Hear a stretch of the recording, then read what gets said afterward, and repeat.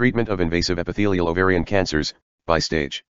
The first step in treating most stages of ovarian cancer is surgery to remove and stage the cancer. Debulking is also done as needed. See surgery for ovarian cancer. Because fallopian tube and primary peritoneal cancers have the same staging system as ovarian cancers, they are included in this section.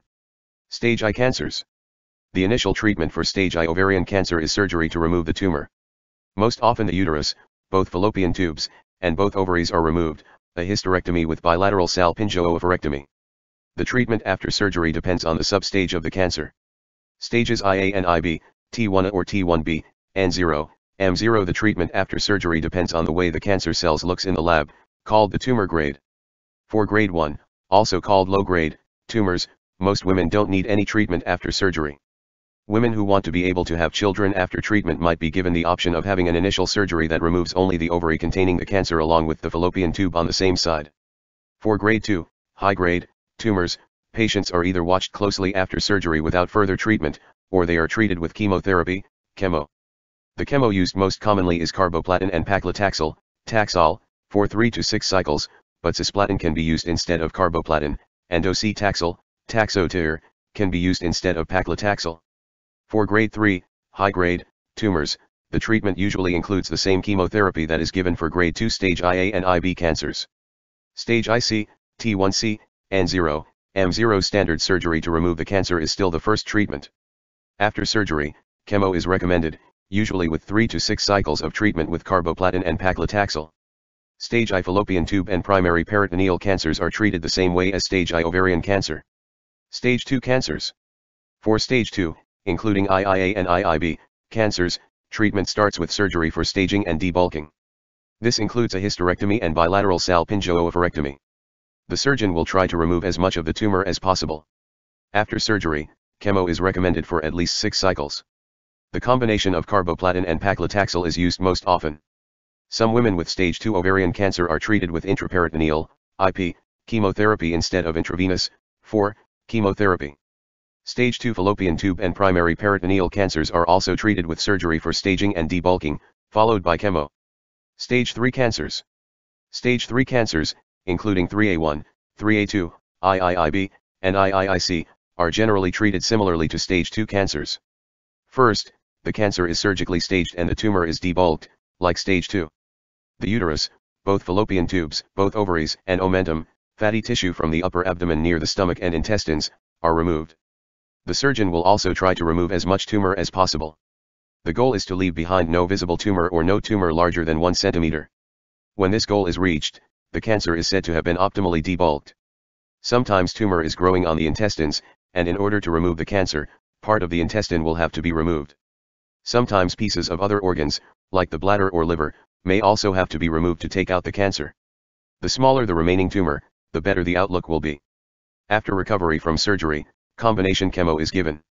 The combination used most often is carboplatin, or cisplatin, and a taxane, such as paclitaxel, Taxol, given into a vein, for 6 cycles. The targeted drug bevacizumab, Avastin, might be given along with chemo as well. If it is, it's typically continued alone after chemo for up to about a year. Another option is to give intraabdominal, intraperitoneal or IP, chemo along with intravenous, chemo, after surgery. IP chemo is usually only considered if the cancer was optimally debulked. It may not work as well if a lot of tumor is left in the abdomen. After surgery, and during and after chemo, blood tests checking for the CA125 tumor marker will be done to see how well the treatment is working. A CT scan, PET-CT scan, or MRI might also be done. For women who are not healthy enough to have full staging and debulking surgery, chemo might be given as the first treatment. If the chemo works and the woman becomes stronger, surgery to debulk the cancer may be done, often followed by more chemo. Most often, 3 cycles of chemo are given before surgery, with at least 3 more after surgery, for a total of at least 6 cycles. Giving chemo before surgery is also sometimes an option for some women with advanced cancers that aren't likely to be optimally debulked if surgery is done first. Maintenance therapy, if the cancer shrinks a lot or appears to be gone after chemotherapy with a platinum drug, cisplatin or carboplatin, doctors might recommend additional treatment for some women. This is called maintenance therapy. It is aimed at killing any cancer cells that were left behind after treatment but are too small to be seen on tests. The goal of maintenance therapy is to keep the cancer from coming back after platinum chemotherapy. Drugs that might be used include bevacizumab, niraparib, rucaparib, and olaparib. But since the studies so far show that maintenance therapy does not necessarily help a woman live longer and may cause more side effects, this is still being studied in clinical trials. Stage 4 cancers. In stage 4, the cancer has spread to distant sites, like the liver, the lungs, or bones. These cancers are very hard to cure with current treatments, but they can still be treated. The goals of treatment are to help patients feel better and live longer. Stage 4 can be treated like stage 3, with surgery to remove the tumor and debulk the cancer, followed by chemo, and possibly the targeted drug bevacizumab Avastin. If bevacizumab is given, it might be continued alone after chemo or with olaparib. Another option is to treat with chemo first. Then, if the tumors shrink from the chemo, surgery may be done, followed by more chemo. Most often, 3 cycles of chemo are given before surgery, with at least 3 more after surgery. Another option is to limit treatments to those aimed at improving comfort, but not at fighting the cancer. This type of treatment is called palliative. Recurrent or persistent ovarian cancer. Cancer is called recurrent when it comes back after treatment. Recurrence can be local, in or near the same place it started, or distant, spread to organs like the lungs or bone. Persistent tumors are those that never went away completely after treatment. Advanced epithelial ovarian cancer often comes back months or years after the initial treatment. Sometimes, more surgery is recommended. Most women with recurrent or persistent ovarian cancer are treated with some form of chemo. Which chemo drugs are used depends on what was used the first time and how well it worked, how long the cancer stayed away. The longer it takes for the cancer to come back after treatment, the better the chance that additional chemo will work. If it has been at least 6 months since any chemo, carboplatin and paclitaxel are often used, even if these drugs were given before. Giving carboplatin with another drug is also an option.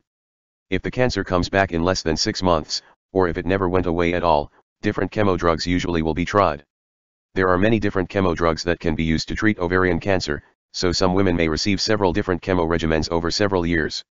Treatment with targeted drugs might also be helpful. For example, bevacizumab, Avastin, may be given with chemo. A PARP inhibitor drug such as olaparib, Lynparza, rucaparib, Rubrica, or niraparib, Zejula, may also be an option at some point. In addition, some women benefit from hormonal treatment with drugs like anastrozole, letrozole, or tamoxifen.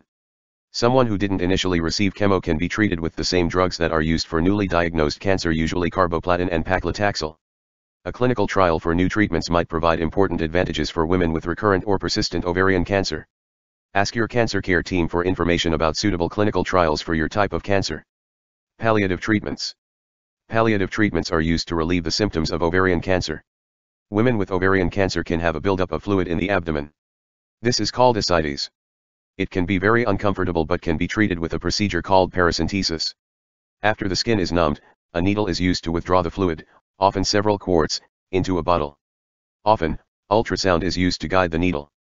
Often the fluid builds up again, and this procedure needs to be repeated. Sometimes a catheter, a thin flexible tube, is placed into the abdomen and left there so that fluid can be removed as often as is needed without using a needle. Another option is to inject chemo directly into the abdomen to slow the buildup of fluid.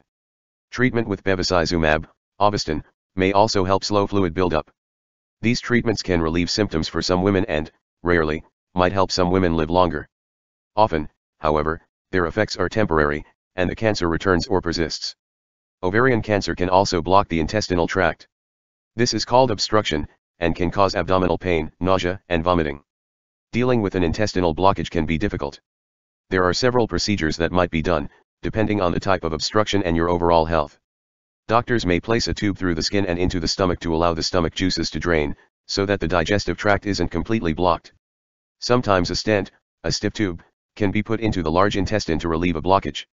Since this option has a high risk of complications, you should discuss the risks and benefits with your doctor first. For some women, surgery can be done to relieve intestinal obstruction.